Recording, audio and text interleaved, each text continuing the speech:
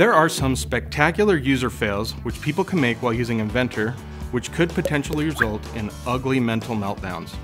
Here's my top 5. Number 5, failing to rename critical parameters.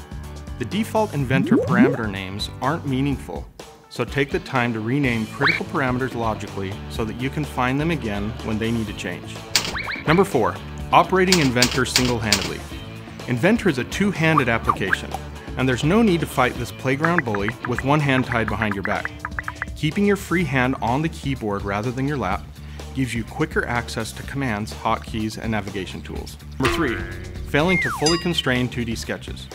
Finishing an Inventor sketch before it's fully constrained is like racing a car with loose lug nuts. The wheels might not fall off immediately, but it's just a matter of time before they do.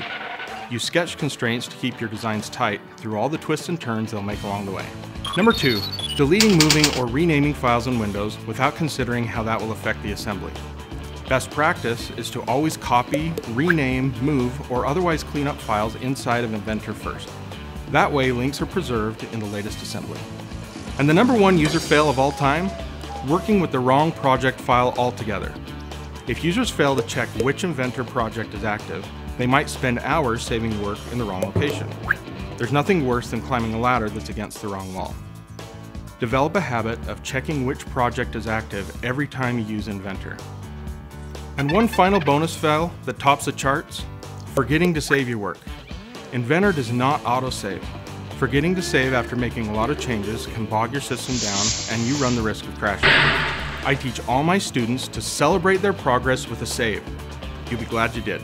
And that's my top 5 user fails countdown for Inventor.